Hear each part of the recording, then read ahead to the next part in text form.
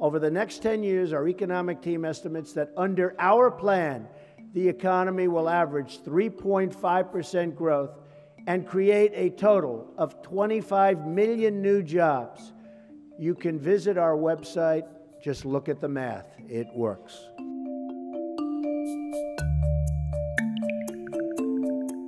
I'm going to lower your taxes very, very substantially. I'm going to get rid of massive amounts of unnecessary regulation. All of these regulations on your business and in your life. I'm going to unleash American energy. I'm going to repeal and replace Obamacare. I'm going to appoint justices of the Supreme Court who will follow the Constitution.